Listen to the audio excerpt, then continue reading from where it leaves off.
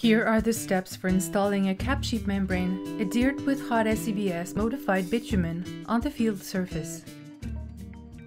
First, it is important to know the temperatures to be observed when applying hot SEBS modified bitumen. The minimum temperature of the bitumen in contact with the membrane must be between 218 and 232 degrees Celsius or 425 and 450 degrees Fahrenheit. And the temperature of the bitumen must never exceed 260 degrees Celsius or 500 degrees Fahrenheit in the kettle. Begin by unrolling the membranes 10 to 15 minutes before their installation to dissipate the tensions built during manufacturing and to facilitate their installation.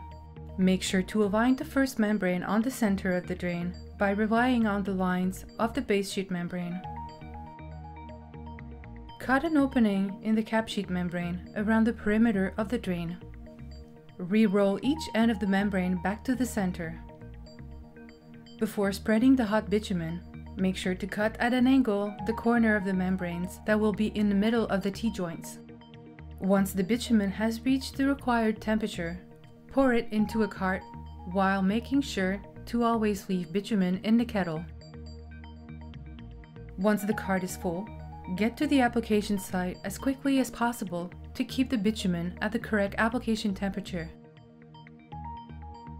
Spread the bitumen on the base sheet membrane with a mop at a rate of 1 to 1.5 kilograms per square meter or 20 to 25 pounds per 100 square feet. While applying hot bitumen, slowly unroll the membrane onto the bitumen.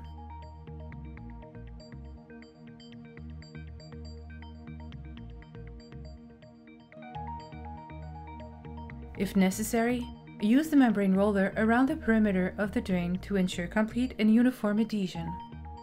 Before resuming the bitumen application, pull the roll lightly until you see bitumen strands.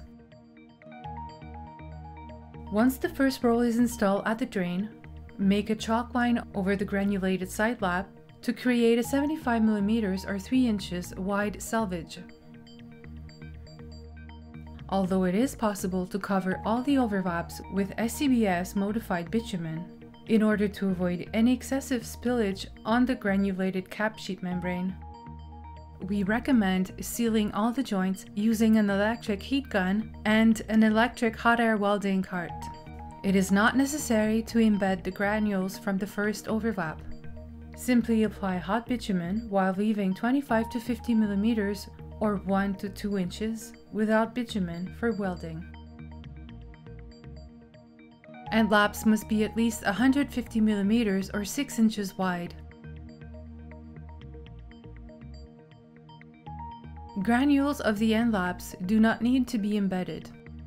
Simply apply hot bitumen to the granules, leaving the last 25 to 50 mm or 1 to 2 inches without bitumen for the weld. Note that a minimum distance of 914 mm or 36 inches must be left between the end laps and the drain. End laps must be spaced at least 305 mm or 12 inches.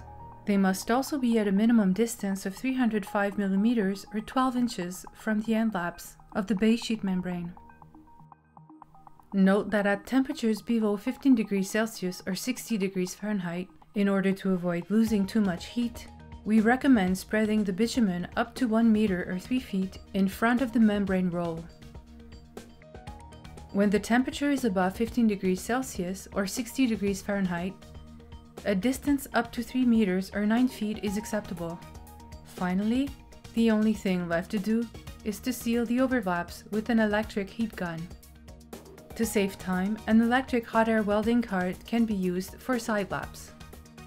This installation is now complete.